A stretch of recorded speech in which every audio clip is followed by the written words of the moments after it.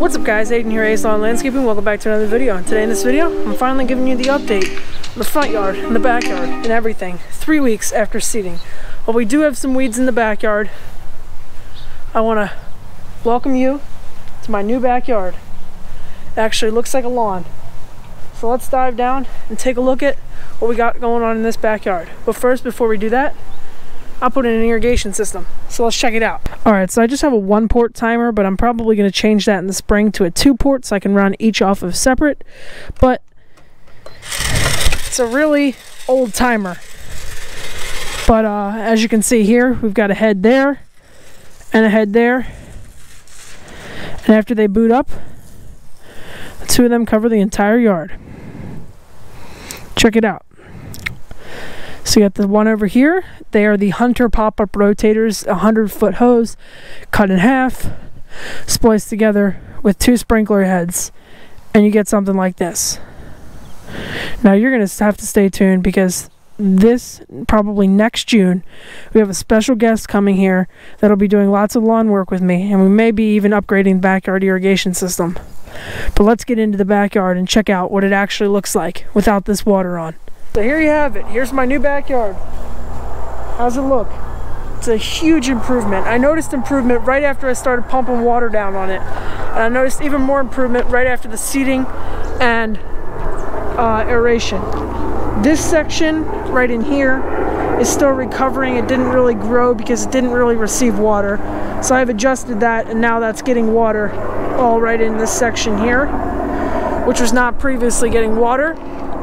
So after I did that, I put some more seed down on this area, which you can probably tell down in here. Let me go down for you. More seed down in there. But after I did all that, now I'm hoping all this will grow and fill in and grow even more after our second fertilizer application. But here's the lawn.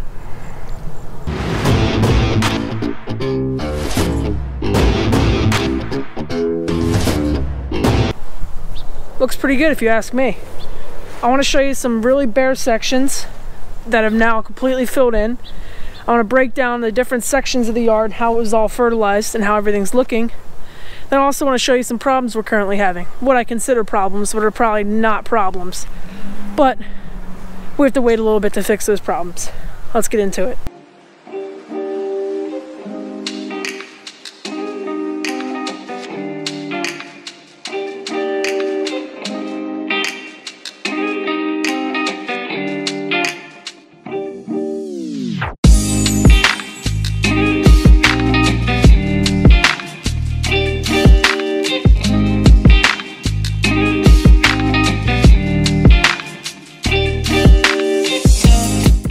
GCI seed, 3 pounds per thousand. X-Start, 3 pounds per thousand.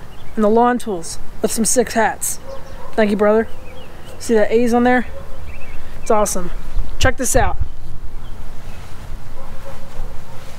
My neighbor did take an aeration and seeding from me, so her lawn is looking much better. But come in here, check this out, guys. This front yard is looking awesome. It's looking really good. See, we got an area, that layover I was talking about, that's standing a little bit taller than usual. But might need to sharpen the lawnmower blades soon. But the grass is looking really, really good. I actually wanted to talk about something real quick. The reason we've got layover like that is when you are seeding your lawn and you go 2 weeks after seeding to cut your grass, if you're a lawn striper, take your striping kit off your mower. Do not risk it. Do not mess with it. I'm partnering up with Big League Lawns. They're going to be a new partner on the YouTube channel. It's a great striping kit, but don't stripe your lawn the first mow after seeding. You don't want to lay that baby grass over, and you don't want to cut it when it's wet. I made that mistake. I didn't realize my irrigation system accidentally came on a day it wasn't supposed to come on. It watered, I cut, it looked terrible. I don't have a clip of it because you can't actually tell, and I probably actually used the clip, but like right here is still laying over from the mow I did on this yard.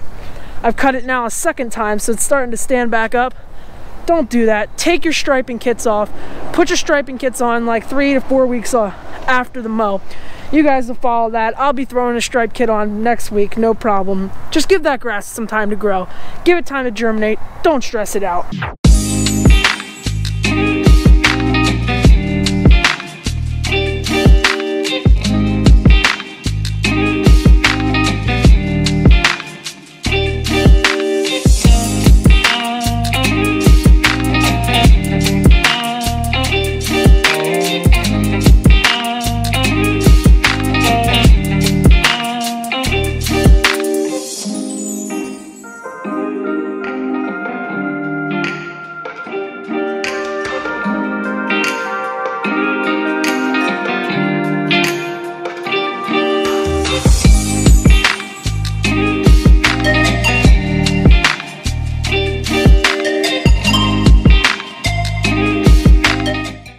Now we've got an elephant in the room to talk about, and this isn't any regular elephant in the room.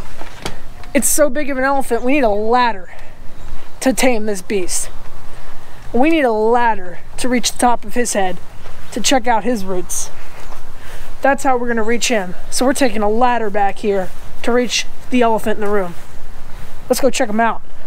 That's right, guys. I need to tell you about the X-Greene versus the 1621-2 green pop section.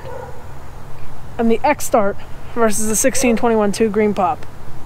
But before we get into that, I had to grab a ladder and I had to come up here.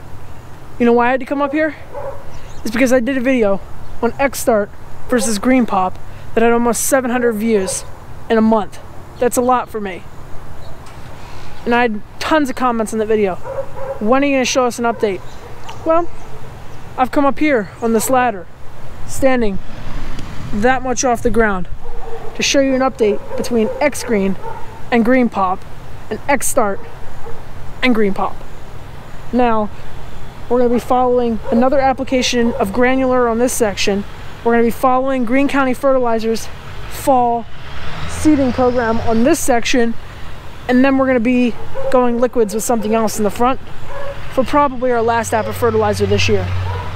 Let me turn the camera around and let's get into it. So this is our X-Greene section, and this is our green pop section. This got 0.32 N, which is 3 pounds per thousand of X-Greene, and this got 12 ounces per thousand of green pop, which is 0.17. There is no real difference. This is the section that didn't get water, that still's got some bare spots that need to be seeded. This is good, this is good, this is good, this is good, this is bad. But as for nitrogen, it all looks the same. It's looking really good. Let's go look at this section and that section, which was what you all were wondering about. Green pop versus X-Start. Let's go check them out. Now here's this section. Right here, there's a little dry spot here.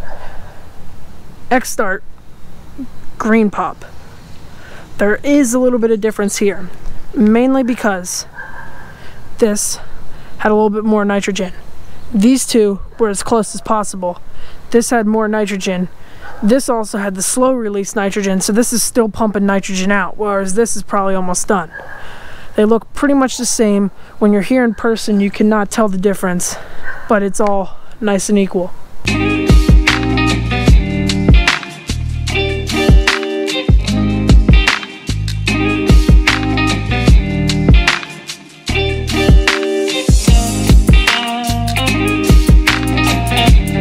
If you have any questions about what I've done to my lawn, leave them in the box down below. With that, I'm Aiden from A's Lawn Landscaping.